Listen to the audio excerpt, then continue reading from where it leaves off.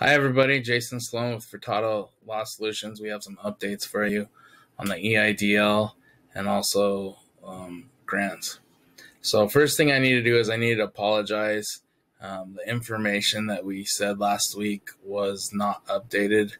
As you can see from the screen, the SBA, the government, they decided to cap everything at $150,000 for the loans. For larger companies, obviously, that's a big blow because originally it was supposed to be up to $2 million.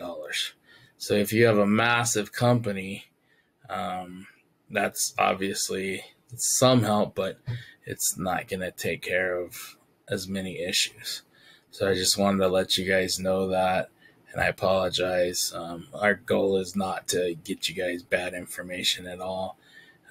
We try to get you guys everything right the first time, but everybody makes a mistake, and I'm willing to admit it. Also, if you did fill out your EIDL and the stuff doesn't look right after what I discussed with you guys last week, where you're going to take your gross for the year and then you're going to subtract just your materials because that's your cost of goods. I actually helped a gentleman and he's fixing his stuff. It went from him only going to be able to get $1,400 loan to getting about $135,000 loan. And he's a small business. He's got himself and 3 other employees. So it's going to help him substantially.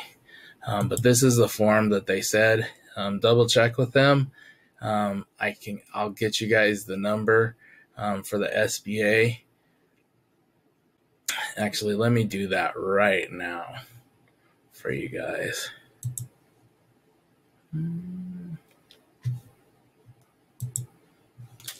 So the number is going to be, and this number will get you guys in a lot faster. The regular number isn't very good. So that number is 1-800-659-2955. Again, that's 1-800-659-2955. And the SBA people are very helpful. When you call that line, it goes through fairly fast. You're not staying on hold forever like some of these other programs. The next update we have is on those Lowe's grants.